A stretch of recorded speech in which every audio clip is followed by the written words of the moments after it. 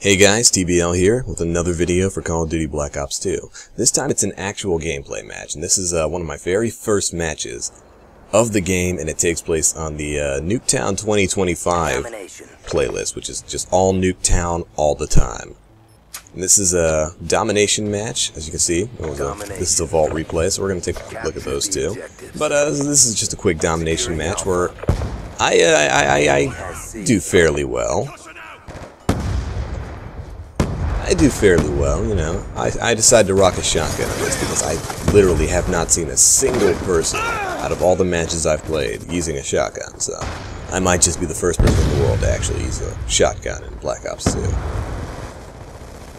But for those of you who haven't played yet, you can see, oh, nice headshot. But for those of you who haven't seen yet, Nuketown 2025 is essentially the same structurally as the original Nuketown from Black Ops 1. Just better textures, you know, some upgraded things. And actually, just took my first domination point. That, you've probably noticed, with score streaks in this game, you get a fair amount of points for just running the objective. Like right there, I got 200 points for just taking B, and that wound up giving me enough to get my UAV. Oh, okay. Now see, this is where we find out shotguns aren't very fun to use. The range in most of them is pretty terrible, and if you're not really close up, you're probably just going to get hit markers all day long. Some messed up grenade throw. In this match, I am playing with my brother. You might see his name, GenX100. He calls in like a million hunter-killer drones in this match. Ah, nice. An assist, but a good shot. Boom, headshot. Sweet, unlock the red dot sight. Like, see right there, see, look at that. That was 2 hits with the shotgun that just got hit markers. I'm gonna sit here for a second, because the enemy's spawning around there. If I run around now, I am going to get annihilated. I mean, a shotgun versus enemy spawn base, you're not gonna do well. Looks like there's somebody coming over right now. There he is, get him. Nice. Right, and so before you cry camper, I had a shotgun. If I had gone out there, they would have annihilated. One man, alone, with a rocket launcher, gets murked, pretty much. But I don't know if you've noticed, but this game is absolutely gorgeous. I mean, no console game will ever hold up to a PC game in terms of visuals. But, oh sweet, the Vector. But, this game is, like I said in one of my previous videos, the first console Call of Duty, I think, to actually display in full, 1920 by 1080. And I like it. It's beautiful. Caught him in the enemy spawn base. Nice. Probably should have just kept with the Vector there. Kept running through him, but that boosted me enough to get another UAV. Toss that out. Ooh, the lack of distance on these things is painful. Right now, we are pretty much just dominating the enemies. I don't even know if they're attempting to take any of the domination points. It seems like they're all just trying to get kills, so more points for us. Sweet, we're 249. Check out the heavy armors. I haven't played around with any of the light machine guns in this game, so I don't know exactly how many shots they take to kill. Hopefully it's like Modern Warfare 3, at the very minimum, 3 shots to kill.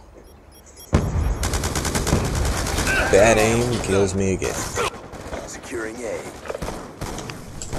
But that's alright, because in dying, I find a shiny new weapon. Ooh, surprise. Man, every time I get back there, I just wind up getting absolutely blasted thanks to the enemies respawning constantly. It's a bad thing when you get caught in an enemy spawn base with nothing but a shotgun. The pump action one, no less. Hold on, did he just knife that sentry gun and it survived? No, I guess sentry guns can take more than one hit in this, finally.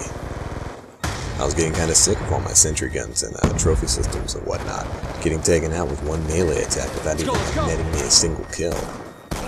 You know what? I am earnestly searching for a target to unleash the wrath of the Smaw upon. Mission accomplished. Rocket launchers are greater than snipers. As you can see, when you get a UAV up and your friends start getting kills, look at that, hit marker, hit marker, hit marker. But anyway, when your friends start getting kills off your UAV, that adds to your score streak, to your current score. Kind of like Hardline Pro from Modern Warfare 3. Get points for, or rather, you can get kill streaks from doing team support actions. Alright, that's the end of round 1, which is, I think, something new. They don't usually cut Domination into 2 halves, but Black Ops 2, Domination gets cut into 2 halves, sort of like Search and Destroy. I don't think I was running a very good KD ratio in that first half, so let's make sure they pay for it in the second round. Secure the objective. Securing C. There we go. Instant 50 points for securing a neutral zone. I think you get 200 for securing enemy zones. But, oh, booyah! Now I gotta hide until I heal. Securing Bravo. And that's why I should have just stayed hiding. I need to remind myself I'm using a shotgun, and my name's not Rambo. Oh. Where do you think you're going? There's no escape. Sweet, looks like I unlocked the Dev Brew camo for getting 5 one-hit kills with the Remington 870. Nice. You think I'd learn my lesson by now, but no, I'm gonna do it with a shotgun. We're pretty hard-headed. Oh, gotta love those. Crazy rocket launcher kills. Leave me. And sneak on around here. Oh. I'm not even sure there was anything I could do in that situation. We're winning this Got to turn this KD around. Oh, how did I not notice that? Corner hiding that. Well, somebody else on my team got him. I mean, despite the fact that I'm dying all over the place, we're still pretty far ahead in terms of the actual game score. Okay, time to reload. Yes! Oh, and he thought going prone would save him. My small says otherwise. Oh, double kill. Nice. Friendly UAV inbound. Wound up taking A. Oh, enemy spawn base. Why would it? Now, I don't understand. Maybe it's just because they still had A, but a fair amount of our people on my team are back there, so I don't know why the game would spawn them over there. That's on me, though. I should have known they'd have be spawning back there again. Should have been ready for that. But it's alright. This is still just my first Domination game. That didn't make much sense. Alright. Friendly hunter-killer drone deployed. And there goes Jen with another hunter-killer up. Whoa, what happened to me? It seems someone else has taken up the mantle of a guy with a rocket launcher.